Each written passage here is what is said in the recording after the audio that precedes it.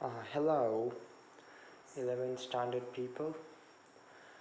Today we shall try to learn English and we would be concentrating on the third chapter of English as a first language. This is the third chapter from the book Hornbill, and today in this session I am aiming to wrap up the chapter, but we would be studying everything what is there in the chapter. That is, we shall be going point to point, sentences by sentences, or sentence by sentence.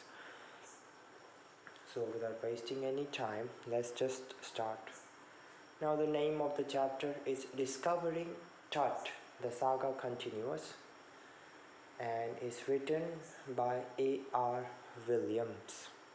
Remember, you have to remember the name of the chapter and you have to remember the name of the author too. It's a mandatory thing because these things you would be writing while answering the questions. Now, it's a very interesting chapter. Now, let me tell you something about the Tut. Now, actually, it's a king, okay? That's the name of the king. He has a big name actually, so this is just the first syllable of his name.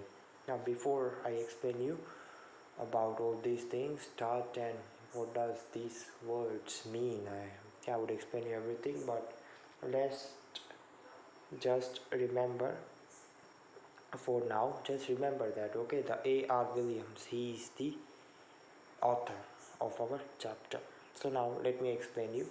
Now discovering Tut. Now the Tut, he was a king, and firstly we would be in a country called Egypt, okay, to understand this chapter, and we are quite familiar about this country, that is Egypt, and you might be aware about this thing that Egypt is well known all over the globe because of the mummies that are found, or that are found in the sand. Okay, the pyramids, the Sphinx, you might be aware about all those things which are there in Egypt. So this Tut, he was a teenager king, and there were archaeologists who found out the burial chamber of this king, and along with this king they had found many different kind of things that we would be learning in this chapter, and even gold, solid gold was found. Actually he was buried in a gold coffin, okay, the coffin was made up of gold. So all those things we will be learning in this chapter. Apart from this, it is also written, you can clearly see that the saga continues. Now the word saga, you might be familiar with a game that is quite famous, which might be installed in your cell phone, that is the Candy Crush Saga. Now the word saga is, it's a never ending, whatever maybe, it's a never ending thing. It goes on and on and on. That is the meaning of the word saga. That is the reason here we have named the chapter as the saga continues, because the mysteries behind the mummies, it is still a mystery, and we as a human being, we are trying to find that mystery, that what is it, how, when, who were those people, and still there are many questions, okay, in this part, okay, that is Egyptologist, those people, they try to get the answers of the question, okay, they try to solve the mystery. Now let us see what's there in the chapter. He was just a teenager when he died, the last heir of a powerful family that had ruled Egypt and its empire for centuries. He was laid to rest laden with gold and eventually forgotten. Since the discovery of his tomb in 1922, the modern world has speculated about what happened to him. with murder being the most extreme possibility. Now leaving his tomb for the first time in almost 80 years, the Tut offer undergone a CT scan that offers new clues about his life and death and provides precise data for an accurate forensic reconstruction of the boyish pharaoh. Okay, so this is the description. Now the word pharaoh is used for the king. Okay, now it is clearly written that he was just a teenager and he was the king of the Egypt.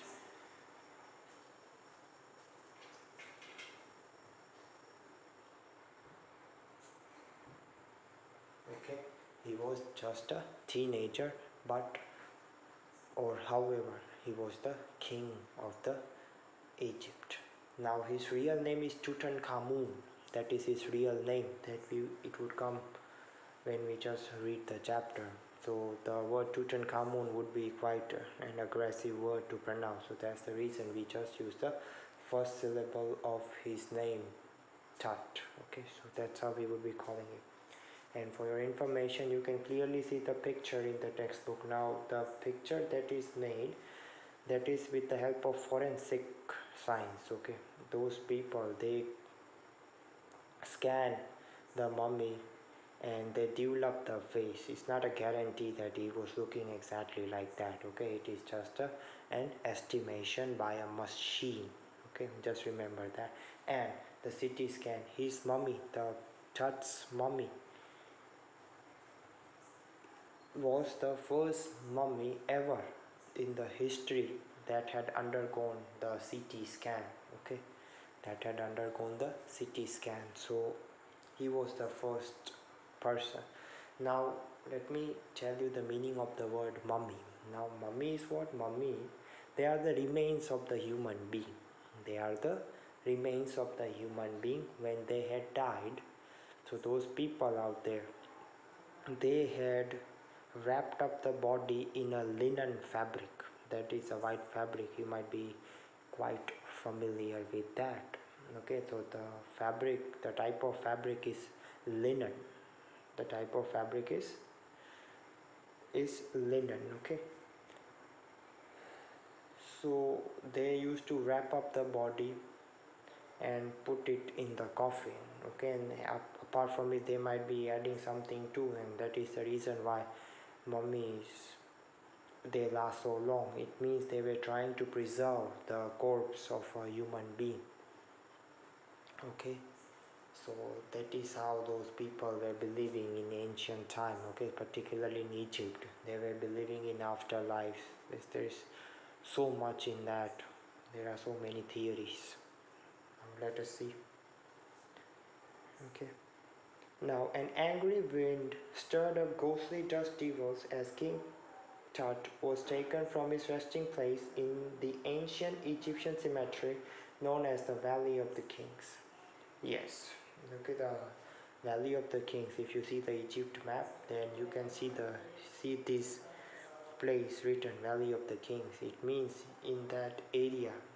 Okay, they had found many mummies and they have named that place as the valleys or a Valley of the Kings. Okay, pharaohs were the king. Okay, so whenever you see the word pharaoh, it means that they are talking about the king. Dark bellied clouds had scudded across the desert sky all day and now were veiling the stars in casket grey. It was 6 p.m. on 5th of January 2005. The world's most famous mummy glided head first into a CT scanner brought here to probe the lingering medical mysteries of this little understood young ruler who died more than 3300 years ago. As I told you, is the first mummy, okay, that had undergone the CT scan process. When with the help of that, they can reconstruct the face using forensic science. Okay, and it was this date. Okay, the archaeologist, his name, actually there was this archaeologist called Carter, an English person, a British person. He was the first person who had seen this. Okay, and you would be knowing more once we read the chapter and So it was this date, okay, 5th of January 2005. So it's almost like more than 15 years ago they had done this process. All afternoon, the usual time of tourists from around the world had descended into the cramped rock-cut tomb some 26 feet underground to pay their respects. Yes, his remains or his mummy was found underground, okay? There was this person who had found out, okay? And it was 26 feet under the ground. They gazed at the murals on the walls of the burial chamber and peered at Tut's glide face. The most striking feature of this mummy-shaped outer coffin lid. Some visitors read from guidebooks in a whisper. Others stood silently, perhaps pondering Tut's untimely death in his late teens, or wondering with a shiver if the Pharaoh's curse, death or misfortune falling upon those who disturbed him was really true. So these kind of things are there. The murals means whatever is written on the wall, okay, like if some person is dead, if you want to show the respect and people write something on the board, that is the mural. That is all those things. Murals were found in his burial chamber, okay, they were everywhere where he was resting in peace.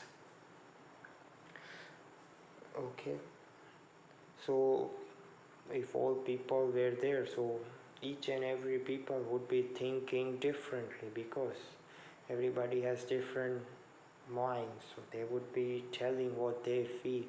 Someone might be thinking it's a curse, or someone might think do not touch that or do not open that, otherwise something very bad or worst would happen. Okay, that is what they are trying to convey in this paragraph. Now let us move forward. Okay, it's a quite interesting chapter, and if you flip the pages of your textbook, then on page number 24, that is on bill, you can clearly see the map of Egypt. Okay, you can see the well-known place out there is a Cairo. Okay, Cairo is the capital city of Egypt, and the currency of Egypt is Egyptian pounds. Okay, there you can clearly see the Valley of the Kings. Okay, and we have Valley of the Queens too, correct? You can clearly see it. Okay, Egypt map, you can clearly see it's in Africa continent. Okay, so it's a quite an interesting chapter.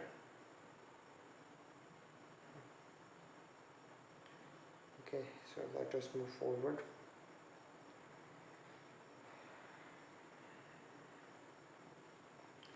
The mummy is in a very bad condition because of what Carter did in 1920s, said Zahi Hawass, Secretary General of Egypt's Supreme Council of Antiquities, as he leaned over the body for a long first look. Now for your information, Zahi Hawass is still working out there, okay? He is the person that takes care of all this department, okay, mummies and all those things. He is the head out there in Egypt, okay, and his name is Zahi Hawass. You can clearly see that the mummy was in a very bad condition because of one person called Carter.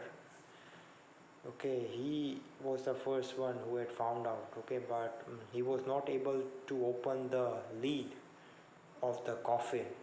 Okay, so because of that he had left the mummy wherever it was, and now you know that nowadays in Egypt it's just a desert out there, okay, very hot.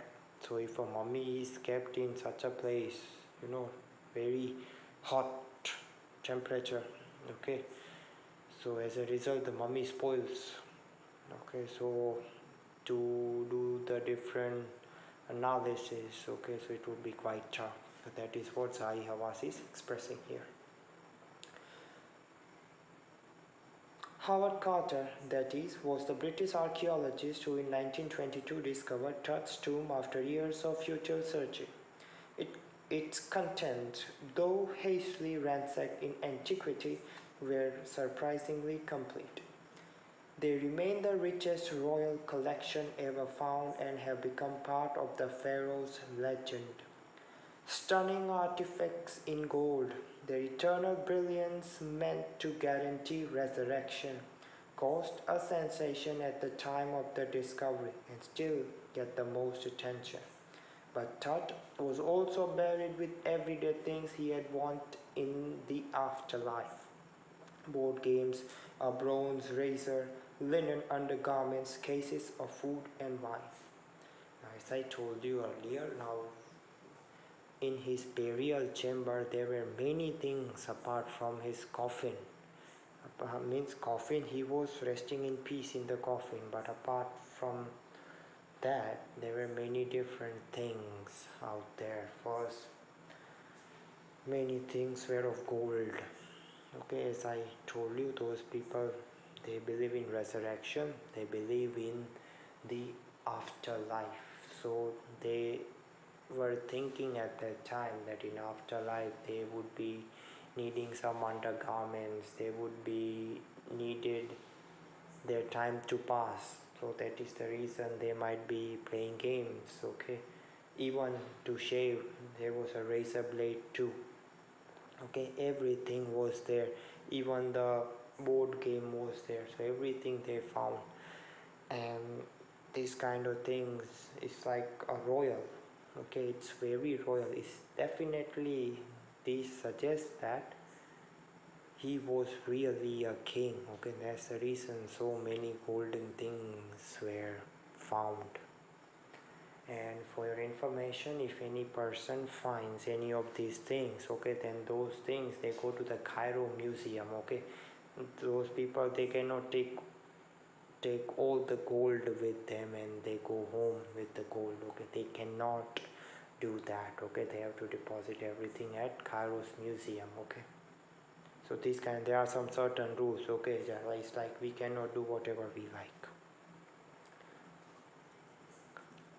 Okay, and even the food was there, you can clearly see cases of food, and even to drink wine, even wine was there, so everything was there in his burial chamber. After months of careful recording the pharaoh's funerary treasures, Carter began investigation his three nested coffins. Opening the first, he found a shroud adorned with garlands of willow and olive leaves, wild celery, lotus petals, and cornflowers, the faded evidence of a burial in March or April. So these were all the evidence they had found, and from that they can conclude that his body might be buried in the month of March or April. When he finally reached the mummy, though he ran into trouble, the ritual resins had hardened, cementing Tut to the bottom of his solid gold coffin. No amount of legitimate force could move them, Carter wrote later. What was to be done? As I told you earlier, this Carter was not able to open the lid of the box, okay, where the King Tut was resting. He was not able to open his coffin. Okay, it was, you can clearly see that it was made up of solid gold. Okay, it was made up of solid gold. He was really the king. Okay, so Carter was not able to open it. Now let's see what happens. The sun can beat down like a hammer this far south in Egypt, and Carter tried to use it to loosen the resins. For several hours, he set the mummy outside in the blazing sunshine that heated it to 149 degrees Fahrenheit. Okay, here, as I explained you earlier, the same thing is there. Okay, so the mummy was right underneath the sun, and what was the temperature out there? 149 degrees Fahrenheit. It means if you convert it into degrees Celsius, the temperature is close to 60 degrees centigrade. Okay, that's very hot. Now I hope you would be able to imagine what is 60 degree. Okay, here it's, they have written in Fahrenheit. Nothing budged. He reported with scientific detachment that the consolidated material had to be chiseled away from beneath the limbs and trunk before it was possible to raise the king's remains. He was not able to open it, so he is even trying to chisel away so that he would be able to open the lid. In his defense, Carter really had little choice. If he hadn't cut the mummy free, thieves most certainly would have circumvented the guards and ripped it apart to remove the gold. Okay, means thieves means circumvented means without knowing the guards. At that time, during in Egypt, the thieves, it was a major problem. Okay, so they would be aware that any of a royal person has died, so they were quite aware at that time that if a royal person dies, then they would be even bearing the gold with it. Okay, so they would be definitely trying to steal those gold things away.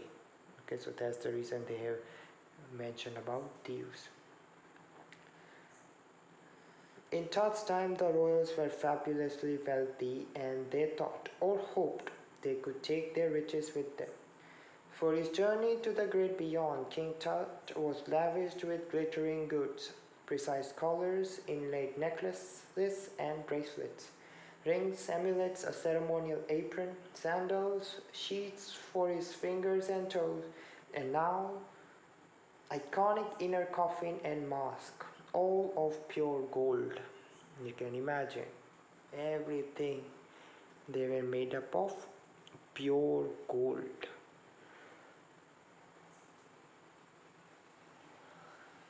Okay, they were really wealthy.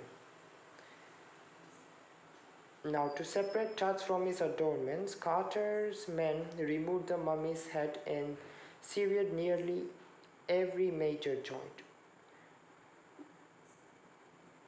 Okay, so now you see that somehow, in some way, this Carter might had chiseled away the coffin and he was able to open the lid. As a result, the mummy, they were able to visualize, as it was clearly mentioned about chiseling away.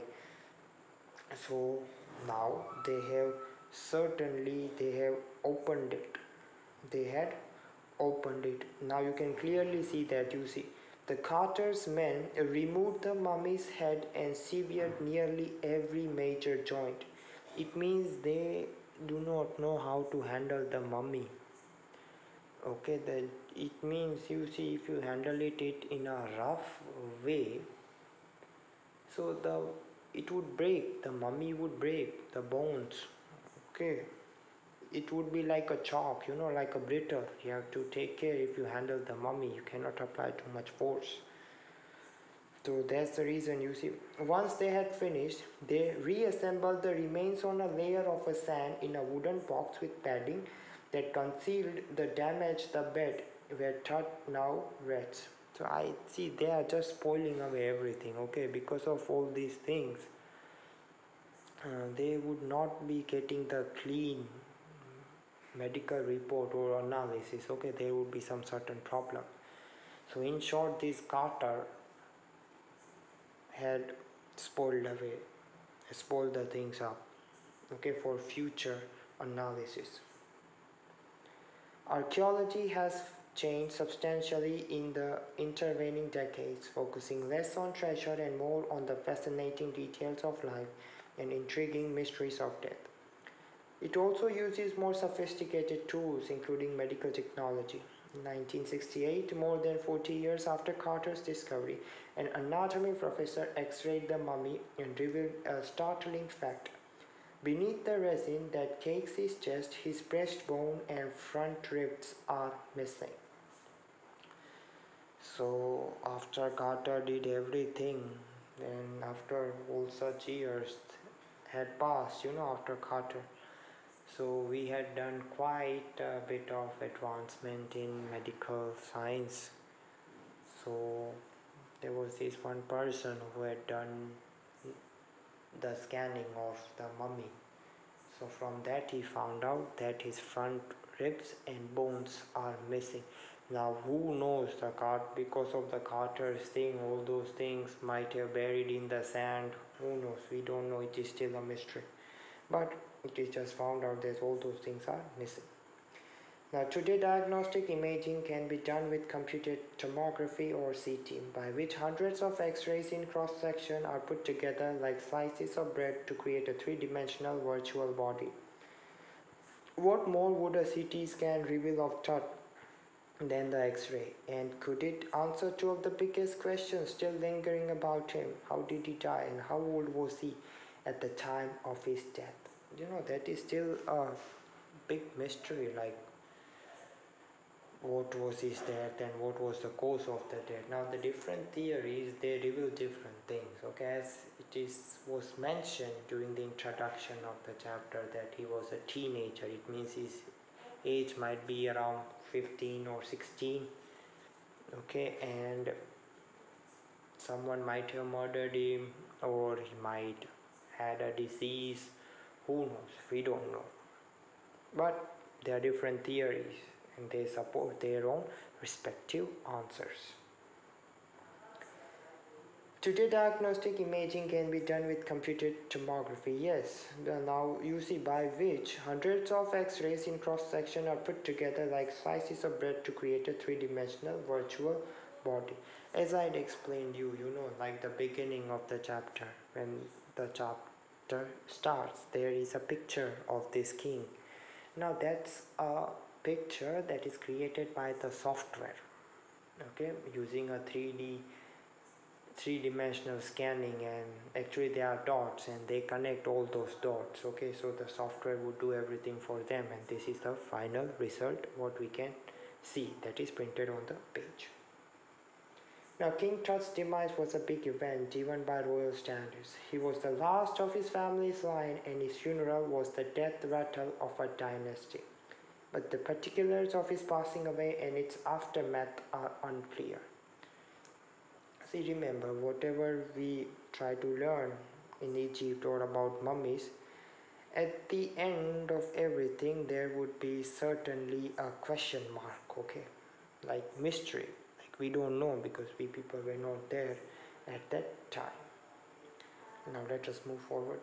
Now, Amitabh, Third's father or grandfather, we don't know. Okay, and even to get the DNA from these kind of mummies is not an easy thing. Okay, if they are lucky, they would be able to find DNA. Now, this person, Amenhotep, third one, now he was either a father or grandfather of Tut. Now, he was a powerful pharaoh who ruled for almost 4 decades at the height of the 18th dynasty's golden age. His son, Amenhotep IV, succeeded him and initiated one of the strangest periods in the history of the ancient Egypt. The new pharaoh promoted the worship of the Aten. The sun disk changed his name to Akhenaten, or servant of the Aten, and moved the religious capital from the old city of Thebes to the new city of Akhetaten. Now you see this, he's doing some serious thing. Okay, this is the fourth guy. He's doing some serious thing. He's changing his name. He's moving the capital city. Imagine like what happens if India suddenly changes the capital. Like our capital city is Delhi, correct? Now imagine if that is changed. So some of the major changes this fourth guy had done at that time. Okay. Now he even changed his name, okay, as it is clearly written, and moved the religious capital from the old city of Thebes to the new city of Akhetaten, known as an Amarna. He further shocked the country by attacking Amun, a major god, smashing his images and closing his temples. It must have been a horrific time, said Ray Johnson, director of the University of Chicago Research Center in Luxor, the site of ancient Thebes. The family that had ruled for centuries was coming to an end, and then Akhenaten went a little wacky. You can clearly see that, like since 4 decades they were ruling, things are changing. So that time period would be definitely horrific, or you can use the word terrible. Okay, all these kind of dangerous things are happening. After his death, a mysterious ruler named Smenkhar appeared briefly and excited with hardly a trace. Hmm. So after this another ruler had came, but sadly we do not have enough data about him. After then a very young Tutankhaten took the throne. That is our King Tut. That is our King Tut. King Tut, as he is widely known today, the boy king soon changed his name to Tutankhamun. As I told you, first his name was Tutankhaten, and from that he had changed his name to Tutankhamun, and we just used the first syllable of his second name. Living image of Amun and oversaw a restoration of the old ways. He reigned for about 9 years and then died unexpectedly. Now you can see that this Amenhotep IV, he had done a severe damage. Okay, he had destroyed all the temples of Amun and all those things. So this guy, King Tut, now he was restoring everything. So whatever that guy had destroyed, he is constructing all those things, and you can clearly see that they have printed that he was ruling since last 9 years. So you can imagine at what age he might had become a king. Okay, so this is very interesting. But unfortunately he died. Regardless of his fame and the speculations about his fate, Tut is one mummy among many in Egypt. How many? No one knows. As I told you, many things are mystery. The Egyptian Mummy Project, which began an inventory in late 2003, has recorded almost 600 so far, and it is still counting. The next phase, scanning the mummies with a portable CT machine donated by the National Geographic Society and Siemens, its manufacturer. King Tut is one of the first mummies to be scanned, in death as in life, moving regally ahead of his countrymen. As I told you before, that his mummy is the first mummy that we people had done the CT scan, and the machines that were made up by a very good company called Siemens. Okay, now we would be trying to get the data of the CT scan. Okay, let's move forward. The CT scan scanned the mummy head to toe, creating 1700 digital X-ray images in cross-section. Tut's head scanned in 0.62 mm slices to register into intricate structures. Takes on every detail in the resulting image. Every details means take even the minute details, any important details. That is called array details. Okay, that's a very good word. You can use these kind of words when writing an essay. So in short, because of this technology, they can reconstruct the face that we are seeing, which is printed in the first page. With Tut's entire body similarly recorded, a team of specialists in radiology, forensics, and anatomy began to probe the secrets that the winged goddesses or a guarded burial shrine protected for so long. And you can treat these, goddesses, winged goddesses, you can think like an angel. Even an angel might be protecting King Tut, because all those things, I think they were found in his burial chamber. So you can just understand by the word angel. Okay, it would be very easy for you. Okay, you would be able to remember easily. The night of the scan, workmen carried Tut from the tomb in his box. Now you see, from now on, whatever would be coming, it would be giving us the details, like how they done the CT scan, what were the difficulties they were finding when they were doing the CT scan. Okay, so all those things would be coming from now on till the last statement. The night of the scan, workmen carried Tut from the tomb in his box. Yes, that is where he was resting. So the worker would be coming out there and they would be taking care. So they would be working with a plow. Like pallbearers, they climbed a ramp and a flight of stairs into the swirling sand outside, then rose on a hydraulic lift into the trailer that held the scanner. 25 minutes later, two men emerged, sprinted for an office nearby, and returned with a plastic fans. Not just one, there were many. It's clearly written with a pair of white plastic fans. The $1 million scanner had quit because of sand in a cooler fan. Curse of a pharaoh, joked a guard nervously. So now, when they were doing all those things, when they were moving the mummy, at that time, our machine, the CT scanner, had stopped working. At that time, what might be the problem? I can make you to imagine. As we know that Egypt is a desert, so there might be a wind blowing, and in the machine there is a fan. Okay, the fan that rotates. So in that particular fan, a sand might have gone inside it. Because of that, those fans might have stopped working. As a result, the entire machine of CT scan had stopped working at that time. So what they can do, I think, is they can replace those fans if they have any extras. Let's see if do they have or they don't. Let's just see. And remember the price of this machine, it was $1 million.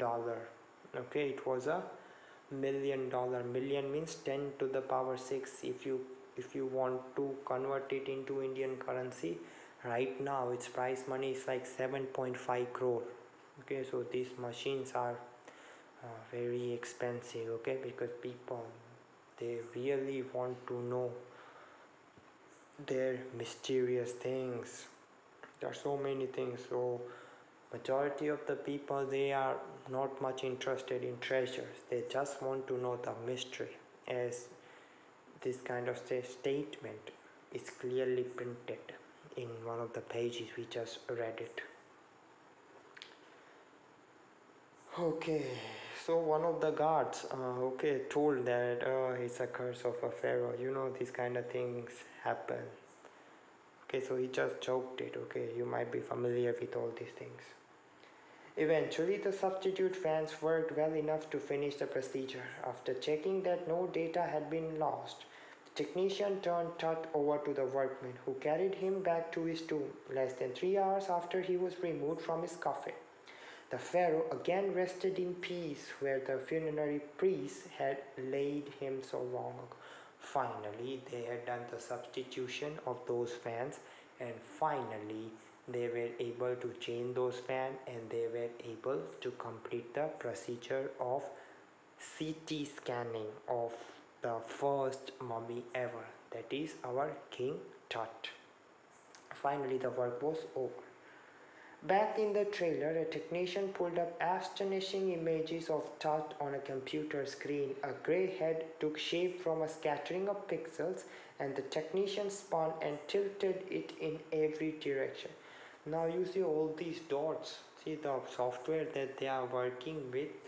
So when they would be doing the scanning, they would be getting too many dots on the computer screen, and these dots, you can work with these dots in a 3D way. Okay, in a 3D way means you can rotate them 360-degree, you can even move them back, move them front, depending on it. But these kind of softwares are usually 3D, and this is how they reconstruct the face. Okay, this is the procedure.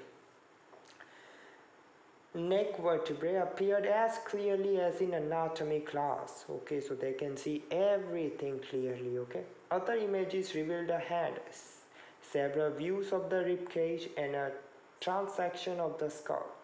But for now, the pressure was off. Sitting back in his chair, Zaihawa smiled, visibly relieved that nothing had gone seriously wrong. Now, after all these things, our hero, that is the Egyptian hero, Zaihawa, as I told you earlier, he is the person that takes care of this department, okay, archaeology department, and he is the head out there. So finally that person was very happy, and he told that not to worry, all the things are good, or all the things were good, and a procedure was done, in a fabulous way. So he's just relaxing in his chair. That is what they are trying to convey here. I didn't sleep last night, not for a second, he said. I was so worried, but now I think I will go and sleep. So the Sai Havas, he was quite worried about the scanning results, like would they be able to do this procedure or not. So because of that tension, he was not able to sleep before the night. Okay, before an example, the all the things we're about to do tomorrow, like you can imagine, like there is a there is an exam tomorrow, so I think there would be few students who would not be able to sleep. Others can sleep, I am definitely aware about that, so nothing to worry. All right, so in short, Zai Hawass, he is really concerned with all these things. Okay, so finally he told that he can go to sleep, he told to himself. And afterwards you can see the clear pictures. You see mural in King Tut's tomb showing King Tut with Oiris, the god of the afterlife. You see, these are the murals. You can see so many symbols you can see at the back. So these people, they were really believing in the afterlife. Okay, all those things. That is how their culture was. Now by the time we left the trailer, descending metal stairs to the sandy ground, the wind had stopped. The winter air lay cold and still like death itself in this valley of the departed. Just above the entrance of the Tut's tomb stood Orion, the constellation that the ancient Egyptian knew as the soul of Osiris, the god of the afterlife, watching over the boy king. Okay, so you see, when these people were bearing all those things, so these kind of people were really believing in astrology. Okay, remember that these people had a nice interest in the field of astrology, as it is clearly written. Okay, constellation, they were able to see the constellation right outside the King Tut's burial chamber. So this is the end of our chapter, that is discovering Tut. The saga continues. I am aware that second chapter is pending. In the upcoming video I would be uploading the chapter number 2. Make sure answer the questions. You have to answer it very well. Do not write it so long. I just want your answers. I need quality. Okay, quantity we would be taking care about it later once we meet it, but make sure what it is asked to you in the question, write about that. And before writing any answer, make sure you write the introduction, that is the name of the chapter and the name of the author. Alright, so bye for now and stay tuned.